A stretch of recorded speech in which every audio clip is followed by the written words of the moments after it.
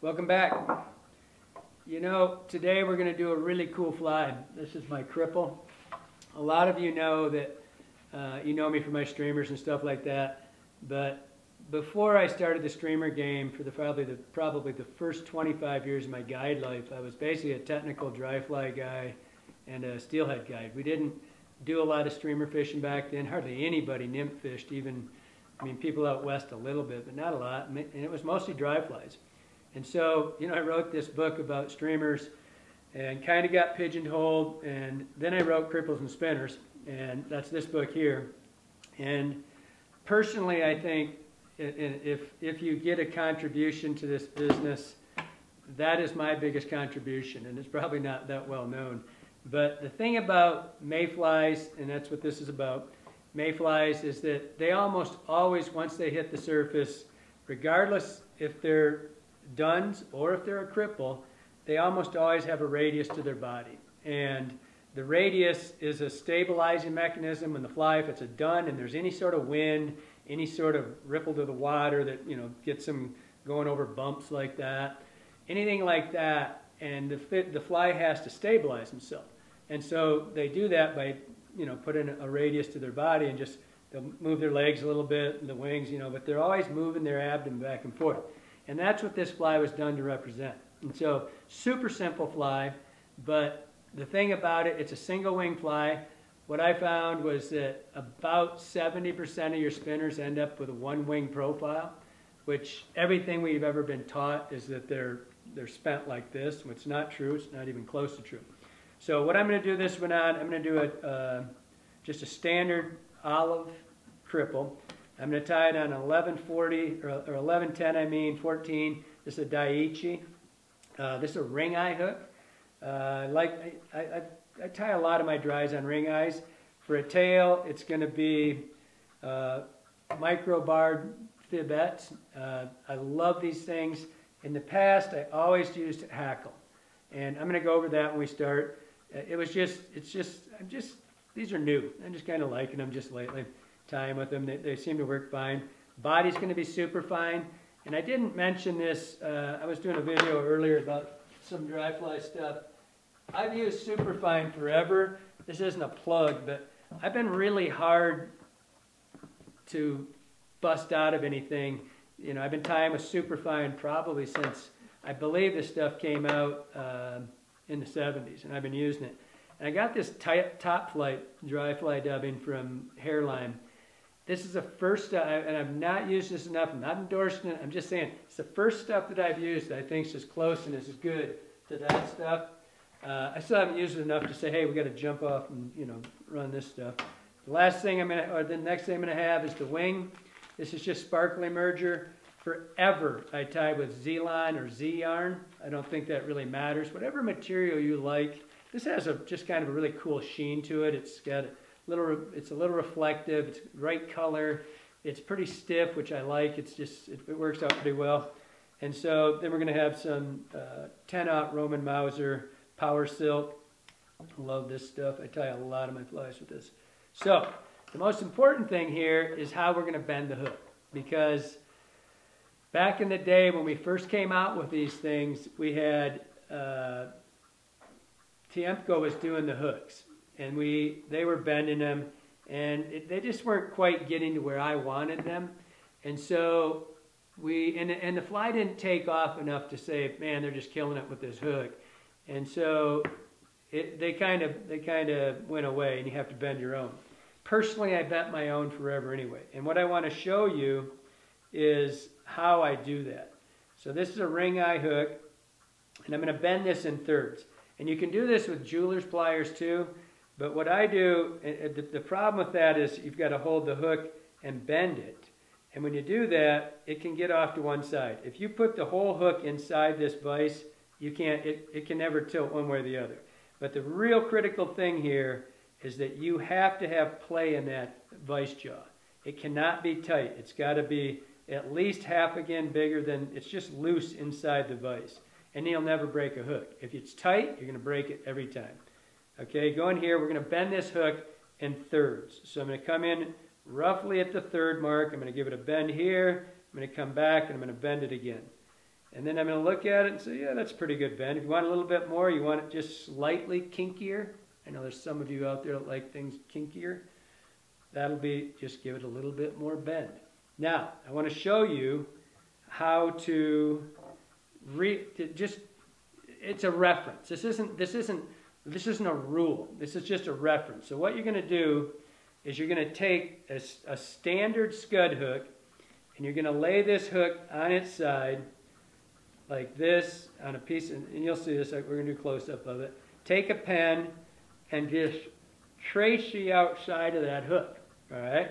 That's going to give you a short vision, a little profile of the outside of the bend. That's basically what we're looking for. Then you just take your hook, and we'll put this little bodkin in here and poke that in there, and then you can see when I lay it up against there, I can see that's about the radius you want. And again, it's a generalization. The guy, one of the finest tyers and fishermen I've ever known in my life, named Andy Sabota. He's this guy used to do his with, 15, 20 degree more bend to the hook than I ever put on my own. Well, he usually outfished me, which I don't like to admit, but it's true. And so, and something had to be different. So I started bending mine sometimes a little bit more too. So, but it's just like I said, it's just a reference. It's not, if you'll tie them how you like them, and if they fish, and they will. So you hear me talk about using the hook as a gauge. Oh, I have a posture control mechanism back here. This is Belle. Y'all remember her? She's been around for a while now. But she has decided to take residence in my tying chair whenever I tie, so I get about this much seat to sit on. Not that my dogs are spoiled. They're not. So I use the hook as a gauge. And so I'm going to come in here. This fly is tied in 2/3, 1/3. 2/3 is your abdomen. 1/3, full third, is your thorax. And don't short yourself on this. I'd rather you had 50-50 than you had a quarter left in the front. You want it to have a full-bodied thorax. And so we're going to come in here. You're going to start your thread right at that 2/3 mark. Then we're going to work back. Right back to where you normally set your tails. We're going to take these fibettes. Now I want to mention something I said earlier about if you're using the hackle from your neck for your tail, which I've always done until, when did these come out? Last year? The microbars? The microbar fibettes came out last year, I think. And they're just really cool looking. They've got a really super cool look to them. And a little more, more durable. And so I just thought I'd give them a whirl. But if you're using your neck, you use the outside here, on the inside looking at it, it'd be right up in here. Use the outside of your neck and the upper half. And the reason you do that is these are the longer, stiffer fibers. And what I would do on mine is I'd come in here, I'd always pull about, and if you want to sub this right now, go for it. I'm going to use the fibettes just because they're kind of fun. But when you look at a feather, if you're trying to decide which is the left or the right side, you always look at the shiny side of the feather, the side that would come off that you're looking at right here. All right? So you pull that off, it's the shiny side, and you always come off the right side of the feather on this fly because we're trying to create a radius. The radius is going like this. I like it to follow it. So you come off the right side, you pull a few of these fibers off, and you try not to let them twist in your hand. Oops. And you'd set them like that, and that radius would follow it. It doesn't mean anything to the fish, it just looks good. All right? So that's where that feather would come from. All your tailing, by the way. Doesn't matter if it's this fly or another fly. All your tailing comes off of that. But like I said, I'm going to use these new fibettes. This is an MFC product. I don't know if any Montana fly. These are the first ones that came out that to me are legitimately realistic looking. I think they look better than the natural feather does because they got these little tiny micros. Now we're going to come in here, and we want this to, like I always say, if you're going to air wrong here, if you're going to air long, do not air short. The tail has a incredible function to dry flies. When your fly hits the water and breaks through the surface, the tail's the stabilizer, the thing that stalls that fly from going through and sinking its ass down and then sinking. And so the tails catch that on the water, boom. If it's really short and stubby, they pierce the water, your fly's riding like this. That's not what we're looking for. So we're going to try to err, not at all. We're going to try to go in here and make it exactly the body length. Come in here, take a pinch wrap. There's your pinch wrap. Take a look. Set. Anchor. 3, you're done. I'm going to cut this off just a little. These things are so thin that, normally I would carry them all the way forward, wrap my thread, and come back. I don't have to do that with these because they're just so thin. I'm not going to get any bulk to that body, and so I'm not going to get a bump. Now, into the dubbing. And if you've watched my videos before, you know that I never do dubbing. Never say never. Very seldom do I do anything that is a monotone, just a single tone. I like to always use a model look to my flies. So if you looked at a fly, even if you were looking at, say, a sulfur if you're out east, or a PMD back here, this really pale yellow body, there's still a segmented look to the body, even though it's one color, because you have layers of that abdomen. And so they're like, they move there, right? So you've always got this little bit of a verniculation, variegation, look to it. So to get that, I'm going to show you a super simple trick. Take this is olive brown. Always start with your light color. I'm going to take the light colored olive brown. I'm going to come over here to the brown, and you do this in thirds, 1/3, 2/3. You want to go 50-50. This is how I do it. If you want to do it 50-50 or whatever, start light, start dark, it doesn't matter. But for me, I always do 1/3, 2/3. You see, I lay them on here, and there's dark on the top, olive on the bottom, just like that. And then you don't try to get olive brown now. What you're trying to do is go 1/3, 2/3, 3. We fold it over 3 times. Don't sit and keep going and trying to make it look olive brown. What I'm trying to do is, when I pick, and I'm sure you can't see that very well, but when I pick, I don't look at this. I reach down here and I pick it out, and as it comes off, it's random. And so there'll be a light and a dark and a light and a dark. If you sit and pick at it, it won't look that well. It'll look contrived. So we're going to take this. Now I've got it perfectly blended in my hand. And now I want to show you a really simple trick. I've done it in lots of my videos. Am I in your way, Bill? I've done it in lots of my videos. I don't want to use that stuff. I just did it. And when if you have enough, these fibers are really thin, and you want every one to wrap around the thread. The tighter that body is, the less water absorbs, the longer your fly is going to float. And so you'll see people start tying, and they'll put a whole bunch of dubbing on here, start wrapping it, and suddenly they got what's called a dog leg. There's just this big gob of dubbing out the side, and it's not even connected to their thread. It's because they started with too much dubbing. They're rushing themselves. So it's a perfect example. You pull it off, and there's too much. See that thing just hit the ground? It's just too much dubbing. And what's going to happen with that dubbing, you're going to try to push it on there, you can squeeze it really tight like that, and you think you've got it, and you start wrapping, it's all loose. Your body sucks. Your body's not going to float well. You didn't do it right.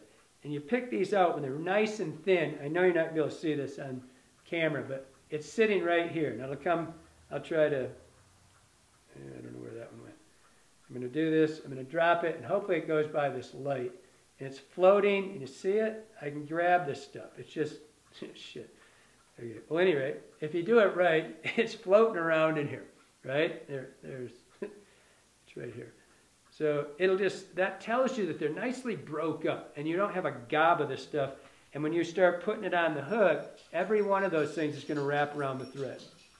So now I'm going to come in here, pick just a little bit of this off. These are pretty thin bodies. I'm going to come forward, and that's why I don't like to wax my threads when I do this. I wax it when I start just to get it to stick, and then I don't like this when I'm dubbing to have thread around it. Now I'm progressively making a little bit more taper forward, and each time I'm doing the same thing. I'm taking just a few fibers and I'm making every one wrap right around that hook.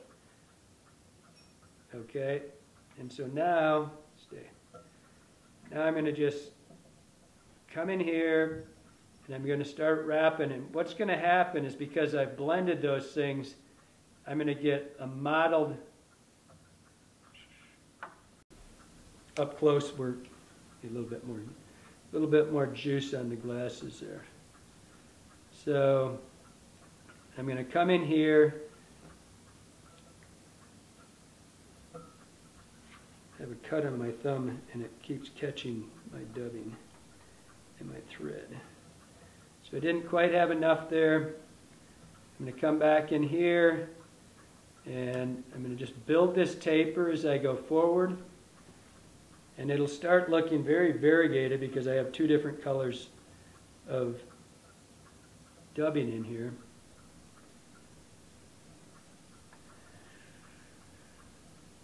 And I'm going to leave that just right there. I'm going to leave it just a little bit shy of where I'm going to start putting everything else in. Now I'm going to tie this hackle in. The hackle has to go around. We're going to tie it in first. But what I want you to understand on this fly is I want your hackle to be a full one size bigger than a normal hackle would be. So if your hackle gauge tells you it's supposed to be a 14, go to a 12. And I don't have a hackle gauge.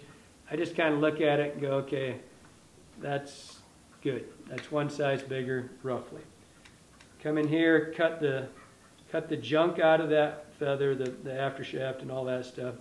Come in here and just cut that off, just the stem, so you're working on a bare stem. And now we're going to come in here, this is how I set all my hackles. You set it from the bottom, you take the thread's hanging straight down. You take this hackle and you bump from the right to the left, you bump into it, do one wrap over top of it, come back around the back side, one there, don't hook that stem, and then just do 2 turns and tighten. And you hold the body and tighten. I'm just reefing on this hook. What I'm doing is it's simultaneously compressing all the way around that feather. Okay? We do that because we put the hackle in first because it's a lot easier to work with that in there before we put the wing in. The wing's not that big a deal. The wing's just sparkle emerger yarn, like I said. I've used Z-line all my life. I just started playing with this stuff, and I kind of like it. I use about 2 of the equivalent of 2 of these strands on this. There's no way to tell you what that is, because you pick up Z-line, it might be 1. And I always double it over because I fold it around my thread, which you'll see in a second. And so I basically just strip off what I think I need here. And again, I'm going to double this up. I have more than that lengthwise here. So, and then when you're setting materials like this, when you're setting them, posting up, setting thing on the top, on the side, and when you can use a material like this, here's a simple way to set these things so you're not fighting it. You come in here, you simply wrap that around your hook, all right? I just wrap that piece around the hook. And then you bend this. You bend it around, the thread, you're bending it like this, all right? So now I'm putting a right angle to that. And when I do that, it creates a little cup because the thread is bending. It starts here, comes around, and it cups this stuff. So when I cup that, I can come in here, I can just position that wherever I want that to go. You just hold on to the other end. So you've got that little tiny, there's kind of a stray one here. So you got this little tiny bend to it, creates that little radius down there. Come in, you set it. You want it up here, you put it in. I want it dead on the side. Boom. I come in, 1, 2, and just pull, and it's anchored. Now I'm going to work my way back here. This is why I want to just have the hackle already in, because it's easier now to continue. Now I'm going to dub the rest of this. Now, a general rule of thumb is that on your abdomen and your thorax, the junction, the abdomen is usually a third thinner. So in other words, your thorax should be a third thicker than the abdomen. And it's generally slightly darker. And so now I kind of look for a little bit darker. I still kind of just go random, but I'm going to occasionally, it's got a big gob of stuff in it. Look at that. Has something from the tying table in it there. All right, so I'm going to come in here, same thing. We're going to dub nice and thin. Everyone's going around it nice and tight. We're not getting any dog legs. Get it started, pull it up. But now I'm going to start, as I move forward, I'm going to just take a peek and see if maybe I can get a little, just slightly darker. You don't have to be black, you know, you don't have to be like this dark brown, but just slightly darker than the olive I started with. So I'm going to put a couple turns behind the hackle and the wing just to start. Move forward. Leave yourself room for the eye, or for the head of the hook, the fly. And then I'm just building it, I'm building this taper. But the other thing I'm doing is I'm holding on to this wing so it's not getting wrapped around. Excuse me. And then I push it back into the wing, back into the body. And then I build a bump behind it again. So what I'm doing is trying to compress this stuff back, but I don't want the wing to ever fold against the body completely. And so I just kind of 1, 2. Now I'm looking. Now I'm going to take a quick peek underneath and just see if I'm building that taper that I want on the abdomen.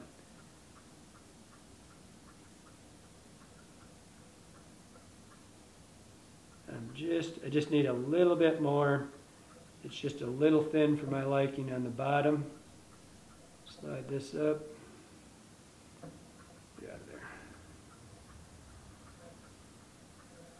And again, 1/3, 2/3.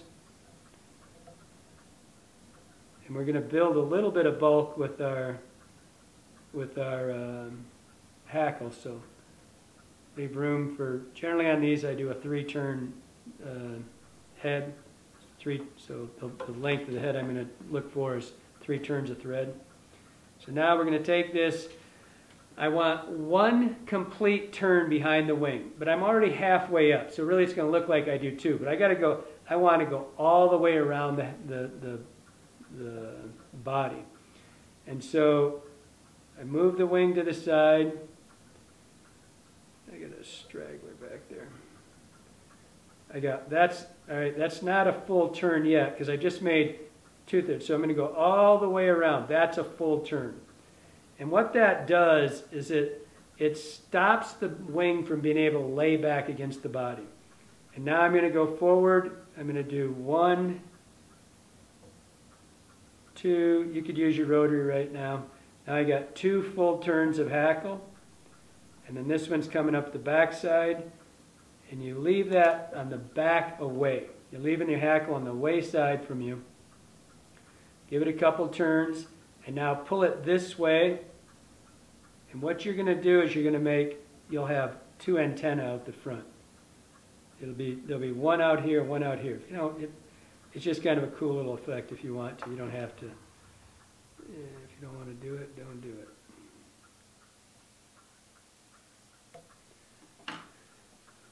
Okay, I almost made it through without having to change glasses, only twice.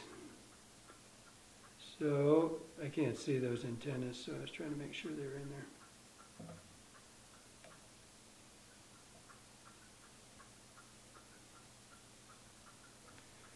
Okay, 3 turns, whatever. I mean, that is not a. It's not a necessity. How many turns you put is up to you. Okay, now we're going to trim this wing out. Make sure everything's. Don't rush yourself right now. Make sure you've got the wing. Everything's where it belongs. And what we're going to do is we're going to cut this wing at an angle down. And I'm going to have the shortest down here are going to be the shortest fibers, going to be right against the body. And so the shortest ones are right where the tail and the body meet. So I can go just like that. And now I know I'm pretty close to, I got everything's, that's against the body. It ended right there. And now what I do is I take the wing and I shape it just a little bit. Come in here, and I start creating a roundness to this wing. And so it's just a little bit more accurate in the shape of an actual mayfly wing. See, I built these really short ones. Can you see that, Jeremy? Is that good? Yep. The shortest wings are right here, and they just come in and just trim them up. Just, you know, don't worry about wasting 30 seconds here. Make them look cool. Because you know, in one fish it's going to be destroyed anyway. It's going to all be one gob. But it'll look cool when you pull it out of the box. So, now, this is a, excuse me, I'm supposed to quit drinking coffee. That's what makes me do that. So I'm drinking tea. It isn't working. So, now I'm going to have, this is supposed to be a knockdown spinner, or you can fish it through a dry too. But because it's a spinner, I'm going to come in here and I'm going to flatten this out. I'm not going to have any of this hackle sticking up from the bottom. Come in here, make a couple nice flat cuts. Boom. There you are. Everything's right with the world. The wings not, if you see, I saw some stubble right there. I didn't like that. Cut that off. Now, my abdomen's darker. You can see, did I move that on you? Yep. Is that good? Mm-hmm. All right. The abdomen's a little bit thicker. I mean, the thorax a little bit thicker than the abdomen. I mean, you got a nice wing shape to your fly. You got the shortest fibers down here. They're going to stabilize the fly from collapsing down. Got your antennas are a little crazy. I didn't have my glasses on. Somebody's going to yell at me. All right, they're sitting out there. If you want to knock the top of this off, you can. It does. I hardly ever. I used to on my spinners. I would cut this top, and I would try to end up with everything really clean. And then you get slightly older, and you say, wow, it'd be nice to see something out there. If you leave these hackles up, the fish can't see them. It's not going to change the way the fly fishes, and it gives you just a little bit of something to see on the surface of the water. So, that's the cripple. I'm going to show you, they can't see the tails. I don't think you still can. Can you see the tails? Here's your tails. So that's the fly. It's, like I said, one of my favorite flies I've ever designed in my life.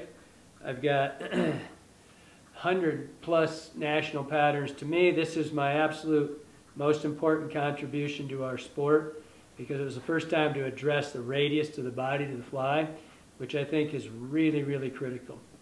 That's one of my favorite flies of all time. I hope it helps you out.